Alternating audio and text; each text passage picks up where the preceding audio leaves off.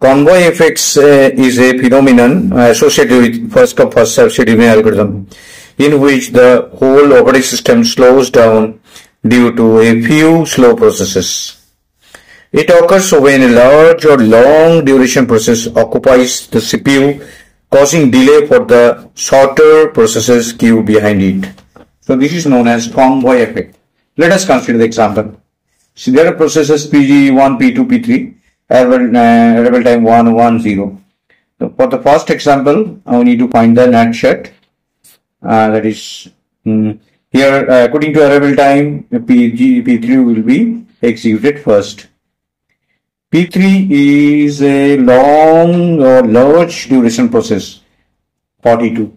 So all other processes will wait for P3 to complete, and when it's completed totally burst time, then among P1 and P2, first of all P1 will be selected, that is burst time of 2, that is 43, and P2 will be selected, that is 46.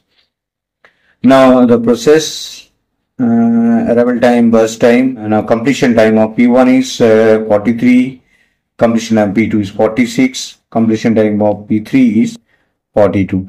Turnaround time equal to completion time minus arrival time, that is 42, 45 and 42, and waiting time 42 minus 1 equal to 41, is 45 minus 3 equal to 42, 42 minus 42 is 0.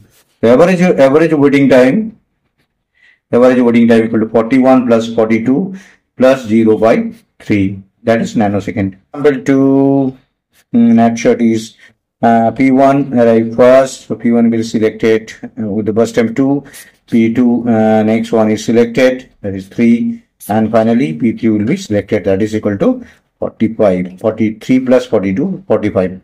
Now process arrival time 1, 42, completion time of P1 is 2, completion time of P2 is 3, completed is 45, and turnaround time in completion arrival time 2 minus 0, 3 minus 0, 3 is 44, and waiting time turnaround time minus burst time, that is 0, 2, and turnaround time minus burst time 3. So average waiting time reduces 0 plus 2 plus 3.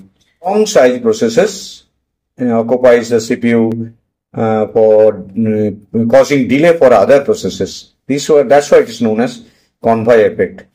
This P3 will cause the convoy effect. In these cases, there is no convoy effect. So thank you very much for watching this video. Share and subscribe it. Thank you.